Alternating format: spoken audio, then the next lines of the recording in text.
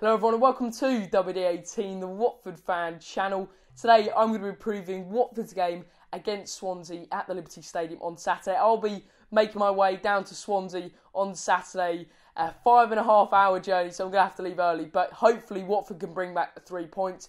And let's look at our opponent Swansea. So, I mean, I really respect Paul Clement. I think he's a very, very good manager. I mean, he did well to keep them up last year. I mean, a lot of Swansea fans were saying that result against us towards the back end of last season was kind of, they thought that they were destined for championship football after that, but they managed to come back. I mean, that game, Watford did play quite well, but Swansea looked flat, but amazingly, Clement got them out of a relegation battle and saved them, and I think this season they're going to be kind of in between relegation, kind of the relegation zone, and mid-table, around that 14th position, which they are at the minute. They're 14th in the table. Paul Clement is a very good manager. They've obviously lost the likes of Fernando Llorente and Gylfi Sigurdsson for quite a lot of money, if I'm going to be honest.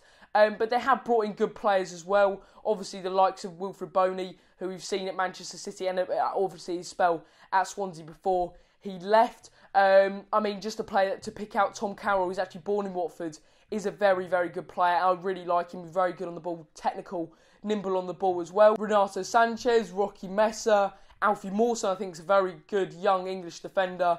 But yeah, overall, Swansea have got a very, very good side, and I can see them causing us problems in the midfield, and that's why I kind of think the game's going to be won in that centre of midfield, whether Watford can dominate the midfield or Swansea can. Whoever gets the kind of the central areas and dominates in the central areas will win the football match. Chalobah Doucouré will hopefully bring back the form in the unbeaten run just before Manchester City. And just looking at City, I know I didn't do a match review, but I don't think many people would have wanted to see it. But yeah, just a little kind of match review from it.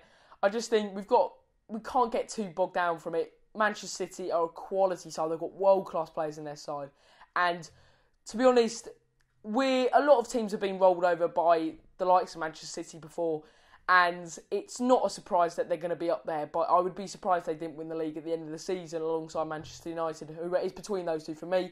But going back onto Saturday's game, I think Watford were unlucky at times. I mean, like Adam said, if you saw his fan cam, if that Richarlison header goes in, you're looking at a different game. And City, I mean, they were lucky at times just because they could have easily been caught out just from that header. It was defensively they looked poor, but from that moment onwards, I couldn't see them coming back. And Watford, I mean, I was a little bit upset that some of the players got their heads down a little bit too quickly for my liking.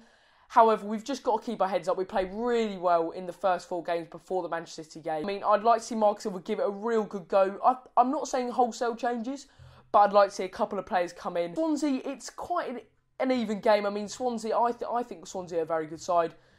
Quite an underrated side, an underrated manager in Paul Clement. But Watford, we've got to go into the game with, we've got to go into the game one kind of not sitting back. I don't want to see it. I want to see Watford on the front foot, exactly like Southampton. That away performance is what I want to see from Watford. Don't get me wrong, that was almost a perfect away performance. We defended well, really, really well. And then when we had a chance to break and we countered, we dominated the midfield and we countered with purpose. And that's what I want to see against Swansea on Saturday. Don't think there's any team news to update you on. Cabal and Proda's still out, so the centre-back wise, we're still a little bit short. Well, we are short. So we'll have to wait and see if Mariappa continues to play in Kabasele. I mean, I think I'd like to continue with Kabasele, but maybe Wargate might get a game. We'll have to wait and see, and you'll see what I think tomorrow. But yeah, hopefully Watford can pull off a good win. We need it after that City game, and we need to go into the game with, like I said, purpose. We need to be on the front foot, and that's the key thing I want you to take on this preview. I want Watford to be on the front foot from minute 1, and that is something I'd like to see, because in the Southampton game you saw it. Teams are scared of us when we are on the front foot and when Doucouré, Chalobah are bossing midfield, and that's what I'd like to see from Watford on Saturday. Make sure you leave a like for the Saturday's game against Swansea in the comment section below. Leave a like if you have enjoyed it and subscribe so you don't miss any more Watford fan content, and I'll see you next time.